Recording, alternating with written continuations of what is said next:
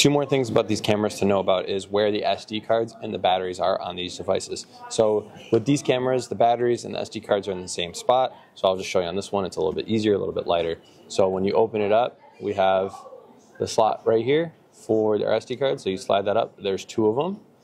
It'll tell you where you are filming whenever you turn on the camera. So make sure when you put the SD card back in, you slide this down because it won't allow you to record. The battery's on the underside of the camera. So to remove the battery, there's this release here that you do, press it down, and then the battery will just swipe up. And then when you put it in, super simple. So the charger for the batteries looks like this.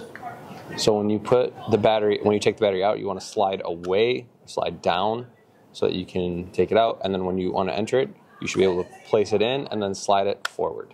And then it'll click, and then when it's charging, the charge button will light up and it'll be able to charge. On the M50s, the battery and the SD card are in the same spot as the camera is on the underside here. There's this switch that you do, so you just press down, slide it forward, it'll pop open. The SD card lives here. You just take that out, put that back in. And then the battery, there's this little lever to take it out, you'll be able to put it back in. The charger for the battery looks like this.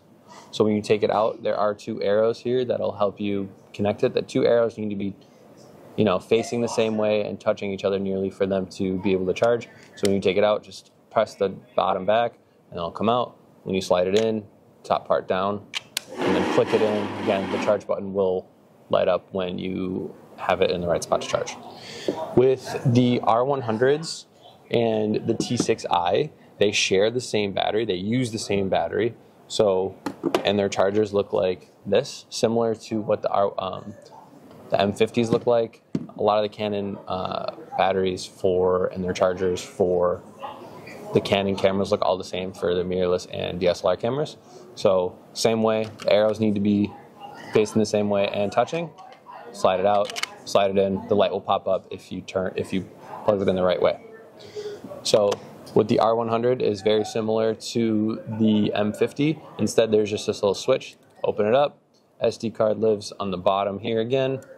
And then there's this switch here to open up the battery and take it out. Make sure that when we are closing it, that you have to slide it back. The camera will not turn on if you don't have this secured. With the T6i, the SD card lives on the side of the camera here. So you just, there's the little note, it'll tell you where it is. There's these grips, push away from the camera, it'll open it up, press the SD card out, put it back in. And then the battery is on the underside. Again, this one is a little bit different. There's this little switch here that you need to try to use your nails or your finger to open it up, slide it up, and then the battery is there. Just like that. Again, try to make sure you hear a click and close. The camera won't turn on unless you're able to do that. So that is the T6i where the battery is and the SD card. Now the T7s are similar to the M50s where the battery and the SD card live in the same spot. So it's just like the T6i, there's this little thing you open up. SD card is here. And the battery is here. Again, similar to all the other cameras, you need to make sure that this one doesn't have where the arrows are to tell you. You just need to look in where you see these prongs to make sure that the battery lines up with that and it'll lock in. Make sure that when you plug it in, if you see the charge light turning on, it means you put it in the right way and the battery will charge. And all of these camera chargers live in the cabinet, the metal cabinet by my desk that has all the stickers on it.